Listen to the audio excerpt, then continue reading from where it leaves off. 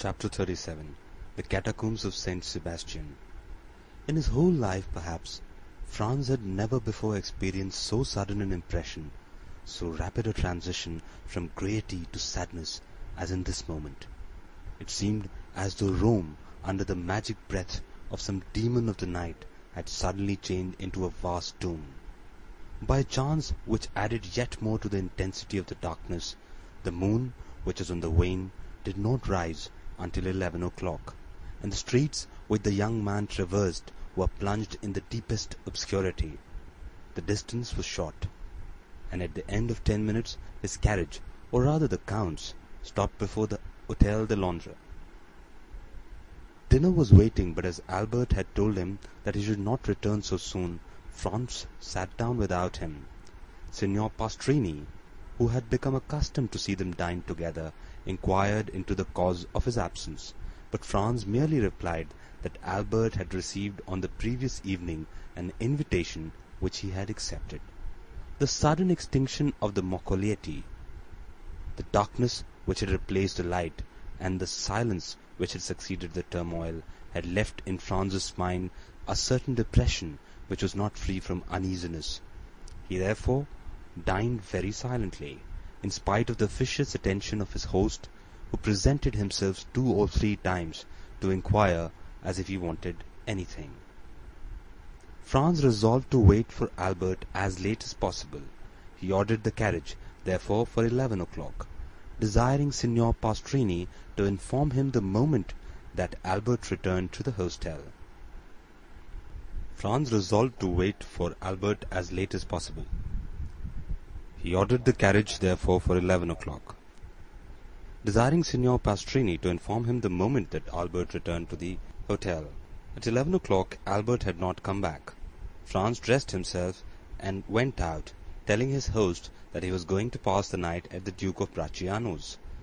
The house of the Duke of Bracciano is one of the most delightful in Rome. The Duchess, one of the last heiresses of the Colonnas, does its honours with the most consummate grace, and thus their fêtes have a European celebrity. Franz and Albert had brought to Rome letters of introduction to them, and their first question on his arrival was to inquire the whereabouts of his travelling companion. Franz replied that he had left him at the moment they were about to extinguish the Moccoli, and that he had lost sight of him in the Via Macello. "Then he has not returned," said the Duke. "I waited for him until this hour," replied Franz. "And do you know whither he went?" "No, not precisely. However, I think it was something very like a rendezvous." "Diavolo," said the Duke, "this is a bad day, or rather a bad night, to be out late, is it not, Countess?" These words were addressed to the Countess G., who had just arrived, and was leaning on the arm of Signor Torlonia, the Duke's brother. "I think, on the contrary, that it's a charming night," replied the Countess, "and those who are here will complain of but one thing. It's too rapid flight." "I am not speaking," said the Duke with a smile, "of the persons who are here. The men run no other danger than that of falling in love with you, and the women of falling ill of jealousy at seeing you so lovely. I meant persons who are out in the streets of Rome." "Ah," asked the Countess, "who is out in the streets of Rome at this hour, unless it be to go to a ball?" "Our friend Albert de Morcerf, Countess, whom I left in pursuit of his unknown about 7 o'clock this evening," said Franz, "and whom I have not seen since." "And don't you know where he is?" "Not at all." "Is he armed?" "He is in masquerade." "You should not have allowed him to go," said the Duke to Franz. "You, who know Rome better than he does. You might as well have tried to stop number 3 of the Barbary, who gained the prize in the race today," replied Franz. "And then, moreover, what could happen to him? Who can tell? The night is gloomy, and the Tiber is near the Via Macello." Franz felt a shudder run through his veins at observing the feeling of the Duke, and the Countess was so much in unison with his own personal disquietude. "I informed them at the hotel that I had the honour of passing the night here, Duke," said Franz, "and desired them to come and inform me of his return." "Ah," replied the Duke, "here, I think, is one of my servants who is seeking you." The Duke was not mistaken. When he saw Franz, the servant came up to him. "Your Excellency," he said, "the master of the Hôtel de Londres has sent to let you know that a man is waiting for you with a letter from the Vicomte of Morcerf." "A letter from the Vicomte?" exclaimed Franz. "Yes, and who is the man?" "I do not know. Why did he not bring it to me here?" "The messenger did not say." "And where is the messenger?"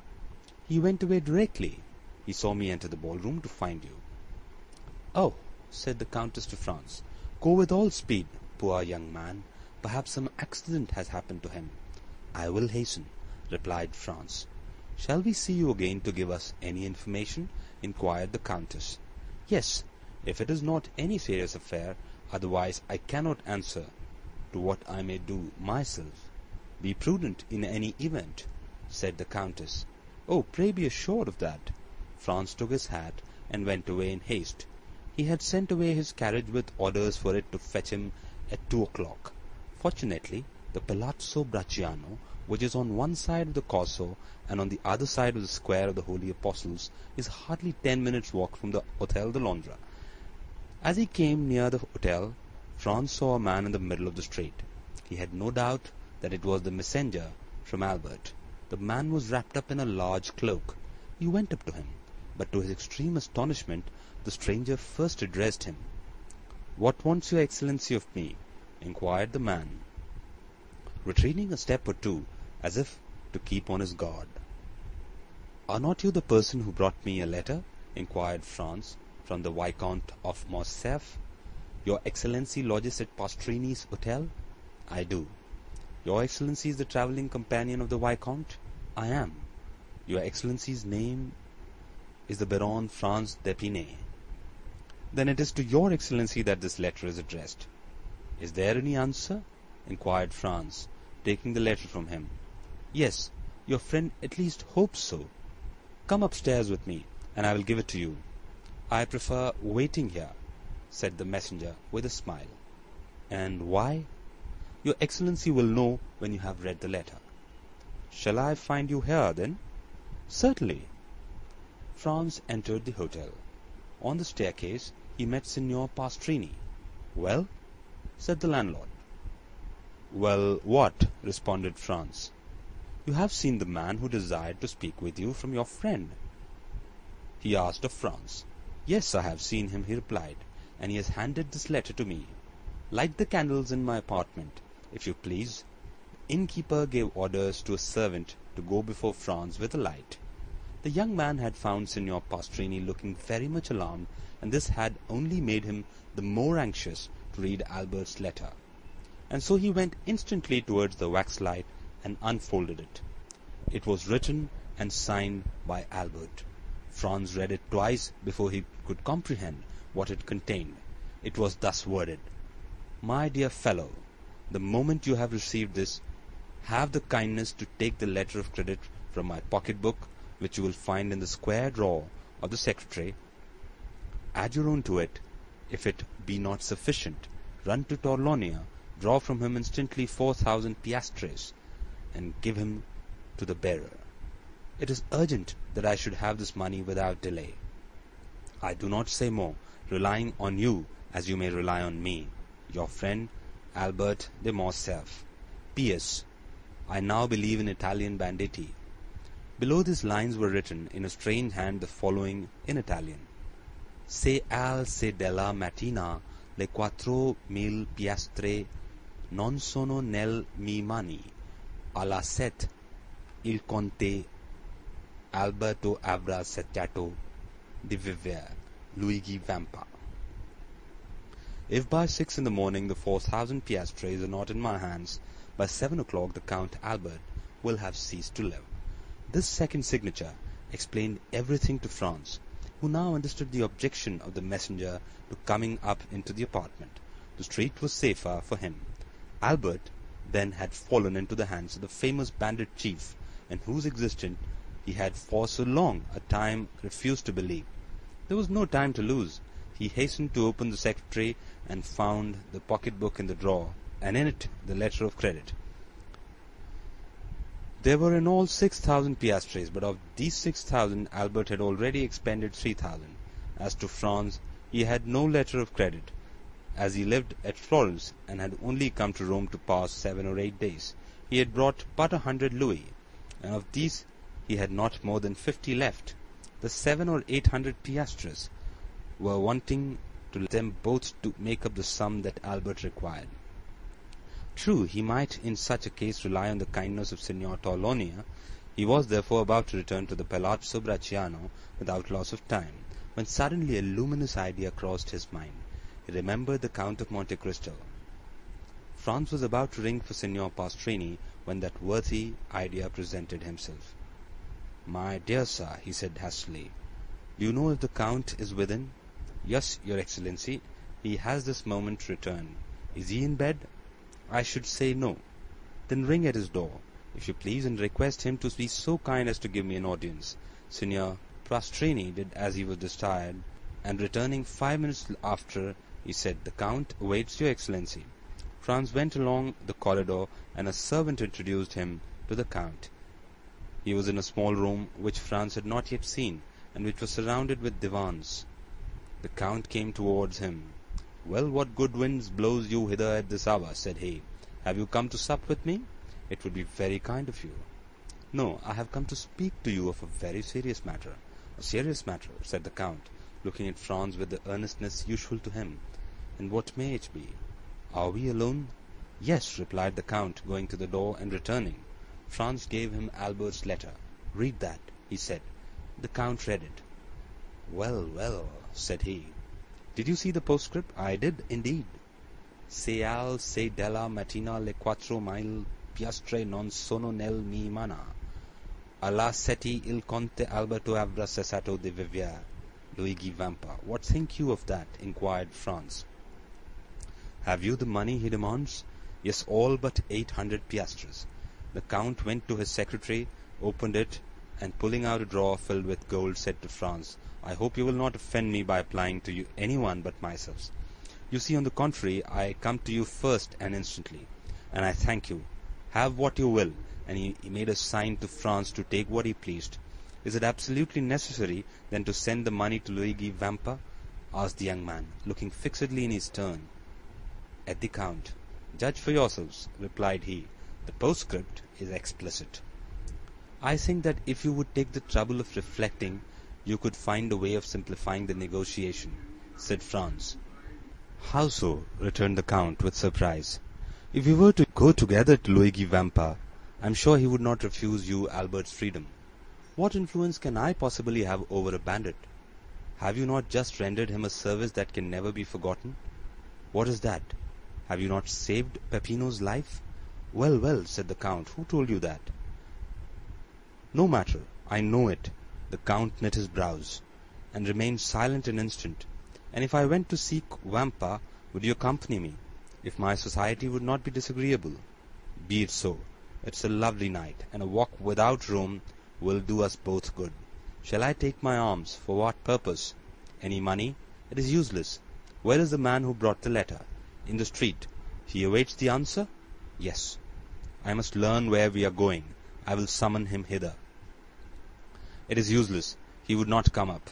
To your apartments, perhaps, but he will not make any difficulty at entering mine." The Count went to the window of the apartment that looked on the street, and whistled in a peculiar manner. The man in the mantle quitted the wall, and advanced into the middle of the street. "Salite," said the Count, in the same tone in which he would have given an order to his servant. The messenger obeyed without the least hesitation, but rather with alacrity, and mounting the steps at a bound, entered the hotel. 5 seconds afterwards he was at the door of the room. "Ah, it is you, Peppino," said the Count, but Peppino, instead of answering, threw himself on his knees, seized the Count's hand, and covered it with kisses. "Ah," said the Count, "you have then not forgotten that I saved your life." "That is strange, for it is a week ago." "No, Excellency, and never shall I forget it," returned Peppino with an accent of profound gratitude. "Never? That is a long time. But it is something that you believe so. Rise and answer." Peppino glanced anxiously at Franz. "Oh, you may speak before His Excellency," said he. "He is one of my friends." "You allow me to give you this title," continued the Count in French. "It is necessary to excite this man's confidence." "You can speak before me," said Franz. "I am a friend of the Count's." "Good," returned Peppino. I am ready to answer my questions your Excellency may address to me. How did the Viscount Albert fall into Luigi's hands? Excellency, the Frenchman's carriage passed several times the one in which was Teresa, the chief's mistress. Yes, the Frenchman threw her a bouquet. Teresa returned it. All this with the consent of the chief, who was in the carriage. What? Was Luigi Vampa in the carriage with the Roman peasants? Cried Franz. It was he who drove, disguised as a coachman, replied Peppino. Well? Said the Count. Well, then the Frenchman took off his mask. Teresa, with the chief's consent, did the same. The Frenchman asked for a rendezvous. Teresa gave him one. Only, instead of Teresa, it was Beppo who was on the steps of the church of San Giacomo. What? Exclaimed Franz. The peasant girl who snatched his moccoletto from him was a lad of 15, replied Peppino. But it was no disgrace to your friend to have been deceived. Beppo was taken in plenty of others. And Beppo led him outside the walls, said the Count. Exactly so. A carriage was waiting at the end of the Via Macello. Beppo got in, inviting the Frenchman to follow him, and he did not wait to be asked twice. He gallantly offered the right-hand seat to Beppo, and sat by him. Beppo told him he was going to take him to a villa a league from Rome. The Frenchman assured him he would follow him to the end of this world. The coachman went to the Via di Ripetta and the Porta San Paolo, and when they were 200 yards outside, as the Frenchman became somewhat too forward, Beppo put a brace of pistols to his head.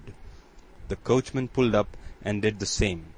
At the same time, 4 of the band, who were concealed on the banks of the Almo, surrounded the carriage. The Frenchman made some resistance and nearly strangled Beppo, but he could not resist 5 armed men, and was forced to yield. They made him get out, walk along the banks of the river, and then brought him to Teresa and Luigi, who were waiting for him in the catacombs of St. Sebastian. Well, said the Count, turning towards Franz, it seems to me that this is a very likely story. What do you say to it? Why, that I should think it very amusing, replied Franz, if it had happened to anyone but poor Albert. And in truth, if you had not found me here, said the Count, it might have proved a gallant adventure, which would have cost your friend dear. But now he is assured his alarm will be the only serious consequence. And shall we go and find him? Inquired Franz. Oh, decidedly, sir. He is in a very picturesque place. Do you know the catacombs of St. Sebastian? I was never in them, but have often resolved to visit them. Well, here is an opportunity made to your hand, and it would be difficult to contrive a better. Have you a carriage? No. That is of no consequence. I always have one ready day and night. Always ready? Yes.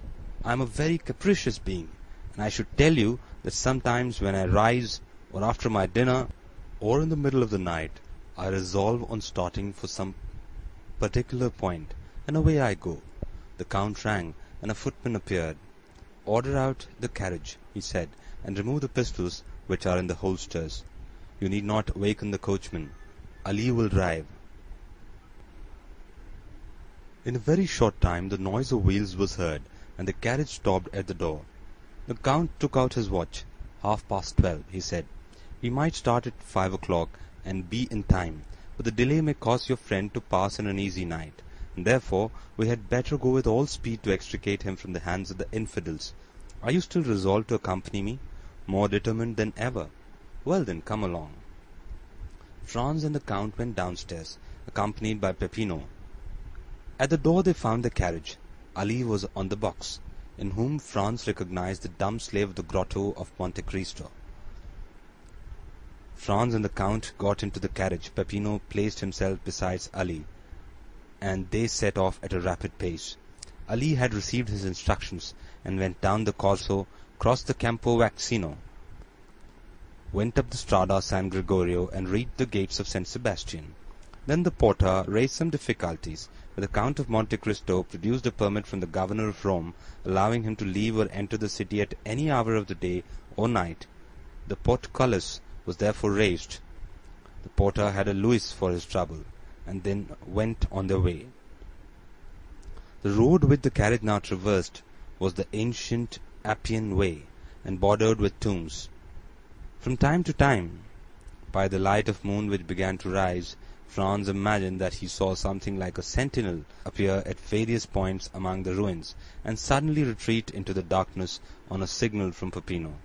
A short time before they reached the baths of Caracalla, the carriage stopped. Peppino opened the door, and the Count and the Franz alighted. "In 10 minutes," said the Count to his companion, "we shall be there." He then took Peppino aside, gave him an order in a low voice, and Peppino went away, taking with him a torch brought with them in the carriage. 5 minutes elapsed, during which Franz saw the shepherd going along a narrow path that led over the irregular and broken surface of the Campagna, and finally he disappeared in the midst of the tall red herbage, which seemed like the bristling mane of an enormous lion. "Now," said the Count, "let us follow him." Franz and the Count in their turn then advanced along the same path, which at the distance of 100 paces led them over a declivity to the bottom of a small valley. They then perceived 2 men conversing in the obscurity. "Ought we to go on?" asked Franz of the Count, "or shall we wait a while?" "Let us go on. Peppino will have warned the sentry of our coming." One of the 2 men was Peppino, and the other a bandit on the lookout. Franz and the Count advanced, and the bandit saluted them. "Your Excellency," said Peppino, addressing the Count, "if you will follow me, the opening of the catacombs is close at hand." "Go on, then," replied the Count. They came to an opening behind a clump of bushes and in the midst of a pile of rocks, by which a man could scarcely pass. Peppino glided first into this crevice. After they got along a few paces, the passage widened. Peppino passed, lighted his torch, and turned to see if they came after him. The Count first reached an open space, and Franz followed him closely. The passageway sloped in a gentle descent, enlarging as they proceeded. Still, Franz and the Count were compelled to advance in a stooping posture, and were scarcely able to proceed abreast of one another. They went on 150 paces in this way, and then were stopped by. "Who comes there?" At the same time they saw the reflection of a torch on a carbine barrel. "A friend," responded Peppino, and advancing alone towards the sentry, he said a few words to him in a low tone, and then he, like the first, saluted the nocturnal visitors, making a sign that they might proceed. Behind the sentinel was a staircase with 20 steps. Franz and the Count descended these, and found themselves in a mortuary chamber. 5 corridors diverged like the rays of a star, and the walls dug into niches, which were arranged one above the other in the shape of coffins, showed that they were at last in the catacombs. Down one of the corridors, whose extent it was impossible to determine, rays of light were visible. The Count laid his hand on Franz's shoulder. "Would you like to see a camp of bandits in repose?" he inquired. "Exceedingly," replied Franz. "Come with me." Then Peppino put out the torch. Peppino obeyed, and Franz and the Count were in utter darkness, except that 50 paces in advance of them a reddish glare, more evident since Peppino had put out his torch, was visible along the wall. They advanced silently, the Count guiding Franz, as if he had the singular faculty of seeing in the dark. Franz himself, however, saw his way more plainly in proportion as he went on towards the light, which served him in some manner as a guide. 3 arcades were before them, and the middle one was used as a door. These arcades opened on one side into the corridor where the Count and the Franz were, and on the other into a large square chamber, entirely surrounded by niches similar to those of which we have spoken. In the midst of this chamber were 4 stones, which had formerly served as an altar, as was evident from the cross which still surmounted them. A lamp placed at the base of a pillar lighted up with its pale and flickering flame the singular scene which presented itself to the eyes of the 2 visitors concealed in the shadow. A man was seated with his elbow leaning on the column, and was reading with his back turned to the arcades, through the openings of which the newcomers contemplated him. This was the chief of the band, Luigi Vampa. Around him, and in groups, according to their fancy, lying in their mantles or with their backs against a sort of stone bench which went all around the columbarium, were to be seen 20 brigands or more, each having his carbine within reach. At the other end, silent, scarcely visible, and like a shadow, was a sentinel who was walking up and down before a grotto, which was only distinguishable because in that spot the darkness seemed more dense than elsewhere. When the Count thought Franz had gazed sufficiently on this picturesque tableau, he raised his finger to his lips to warn him to be silent, and ascended the 3 steps which led to the corridor of the columbarium, entered the chamber by the middle arcade, and advanced towards Vampa, who was so intent on the book before him that he did not hear the noise of his footsteps. "Who comes there?" cried the sentinel, who was less abstracted, and who saw by the lamplight a shadow approaching his chief. At this challenge Vampa rose quickly, drawing at the same moment a pistol from his girdle. In a moment all the bandits were on their feet, and 20 carbines were levelled at the Count. "Well," said he in a voice perfectly calm, and no muscle of his countenance disturbed. "Well, my dear Vampa, it appears to me that you receive a friend with a great deal of ceremony." "Ground arms!" exclaimed the chief, with an imperative sign of the hand, while with the other he took off his hat respectfully. Then turning to the singular personage who had caused this scene, he said, "Your pardon, your Excellency, but I was so far from expecting the honour of a visit that I did not really recognize you." "It seems that your memory is equally short in everything, Vampa," said the Count, "and that not only do you forget people's faces, but also the conditions you make with them." "What conditions have I forgotten, your Excellency?" inquired the bandit, with the air of a man who, having committed an error, is anxious to repair it. "Was it not agreed," asked the Count, "that not only my person, but also that of my friends, should be respected by you?" "And how have I broken that treaty, your Excellency?" "You have this evening carried off and conveyed hither the Vicomte Albert de Morcerf. Well," continued the Count, in a tone that made Franz shudder, "this young gentleman is one of my friends. This young gentleman lodges in the same hotel as myself. This young gentleman has been up and down the Corso for 8 hours in my private carriage, and yet, I repeat to you, you have carried him off and conveyed him hither, and," added the Count, taking the letter from his pocket, "you have set a ransom on him, as if he were utter stranger." "Why did you not tell me all this, you?" inquired the brigand chief, turning towards his men, who all retreated before his look. "Why have you caused me thus to fail in my word towards a gentleman like the Count, who has all your lives in his hands? By heavens, if I thought one of you knew that the young gentleman was a friend of his Excellency, I would blow his brains out with my own hand." "Well," said the Count, turning towards Franz, "I told you there was some mistake in this." "Are you not alone?" asked Vampa with uneasiness. "I am with the person to whom this letter was addressed, and to whom I desired to prove that Luigi Vampa was a man of his word. Come, your Excellency," the Count added, turning to Franz, "here is Luigi Vampa, who will himself express to you his deep regret at the mistake he has committed." Franz approached, the chief advancing several steps to meet him. "Welcome among us, your Excellency," he said to him. "You heard what the Count just said, and also my reply. Let me add that I would not for the 4,000 piastres at which I had fixed your friend's ransom that this had happened." "But," said Franz, looking around him uneasily, "where is the Viscount? I do not see him." "Nothing has happened to him, I hope," said the Count frowningly. "The prisoner is there," replied Vampa, pointing to the hollow space in front of which the bandit was on guard, "and I will go myself and tell him he is free." The chief went towards the place he had pointed out as Albert's prison, and Franz and the Count followed him. "What is the prisoner doing?" inquired Vampa of the sentinel. "Ma foi, captain," replied the sentry, "I do not know. For the last hour I have not heard him stir." "Come in, your Excellency," said Vampa. The Count and Franz ascended 7 or 8 steps after the chief, who drew back a bolt and opened a door. Then, by the gleam of a lamp, similar to that which lighted the columbarium, Albert was to be seen wrapped up in a cloak, which one of the bandits had lent him, lying in a corner in profound slumber. "Come," said the Count, smiling with his own peculiar smile.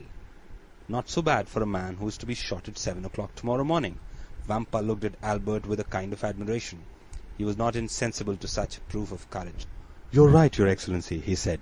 "This must be one of your friends." Then going to Albert, he touched him on the shoulder, saying, "Will your Excellency please to awaken?" Albert stretched out his arms, rubbing his eyelids, and opened his eyes. "Oh," said he, "is it you, Captain?